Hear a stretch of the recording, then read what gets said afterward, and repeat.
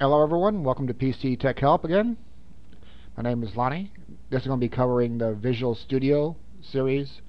The lessons in this are going to be in VisualBasic.net and C#.net.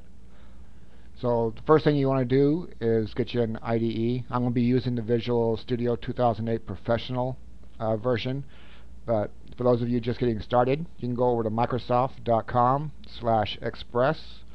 And that'll take you to the Express Edition. You can click on the Explore by Product button, and that brings you to the link for the Visual Basic and C# Express Editions.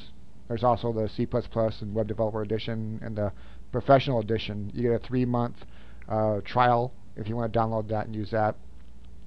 If your goal is to become a freelancer, or if you're learning this to get a job at a development company or something like that, basically if you're using this for a career, I go ahead and download the 3-month trial of the Professional Edition, because you get Visual Basic, C#, J#, Crystal Reports. You get it all in one package.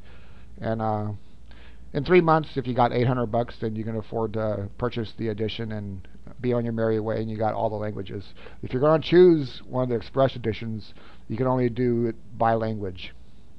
So if you get the Visual Basic Express Edition, you're only going to have access to the Visual Basic. Same with the C#. So if you're just learning this as a hobby or something like that, and you're going to take the Visual Basic lesson or C# lesson, then all you need to do is download that Express Edition. There is a link down here for the Microsoft SQL server. I don't think we're going to be needing that right off the bat. We're going to be using mostly Microsoft Access, because everybody has it on their computer, and these are going to be beginner courses, just teaching you the lesson. Once you get into intermediate or advanced Visual Basic, then you might want to download the SQL server database, even the Express Edition.